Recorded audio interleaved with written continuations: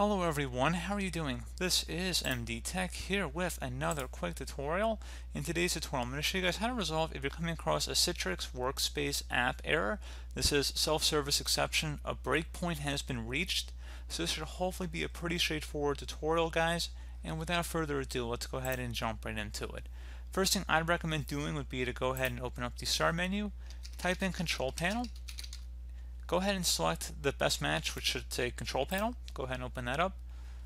Select the View By up in the top right and select Large Icons. And then you want to select Programs and Features.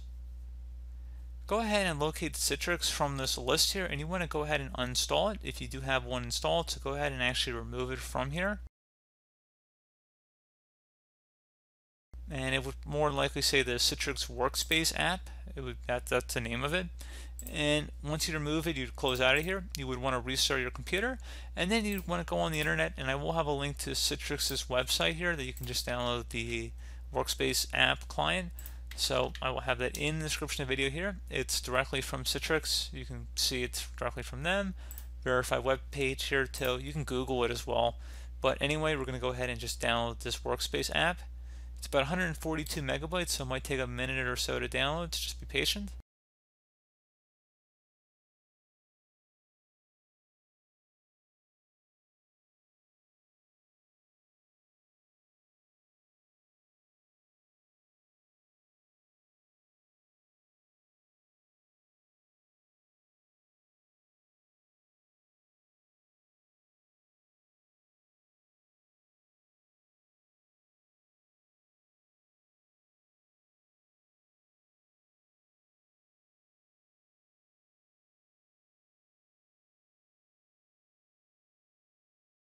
And once it's done downloading, just go ahead and open it up. If you receive a security notice, go ahead and select Run.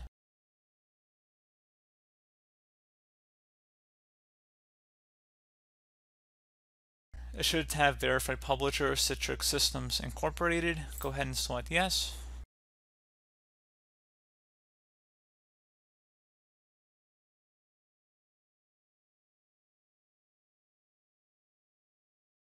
It's going to say Welcome to Citrix Workspace. The app installs software that allows access to virtual applications that your organization provides, including software that allows access to the application that uses your browser. Go ahead and select Start here. You want to agree to the license agreement, select Next. And then obviously these choices are up to you if you want to enable app protection or not. Then you're going to go ahead and just select Install.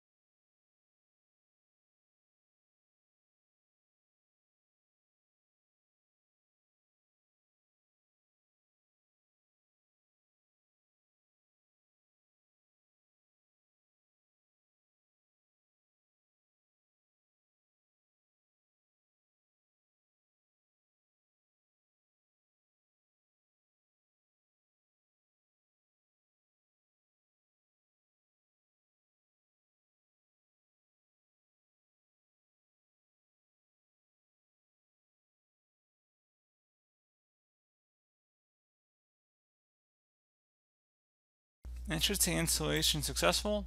And then at this point you'd add an account or just select finish. And then that's pretty much it, guys. And you just would set it up from there.